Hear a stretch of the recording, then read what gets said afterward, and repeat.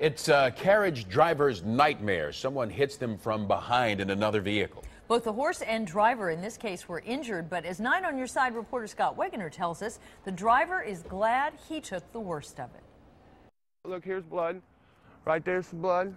It wasn't an experience carriage driver Chris Thompson ever wants to go through again. I'm scared to death. Sunday morning, just past midnight, Chris and his equine partner Midnight Special were headed home. Midnight was looking forward to a meal of fresh grass. We were starting to go into the fast run. Then a carriage driver's worst nightmare. A driver screeched up behind them. Then he hit us in the back.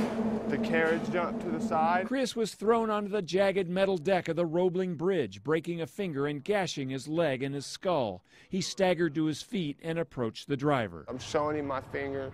I got blood on my shirt, telling him to call 911. I'm hurt. That call was never made.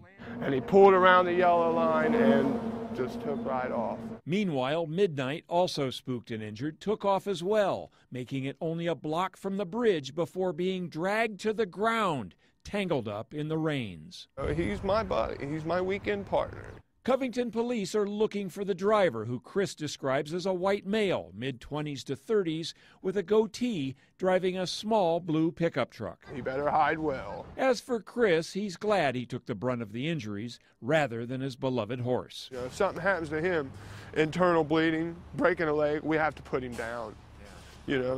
So me, I ain't getting put down because of broke leg, broke finger. I'll get back up and go. Scott Wegener, 9 on Your Side, Covington.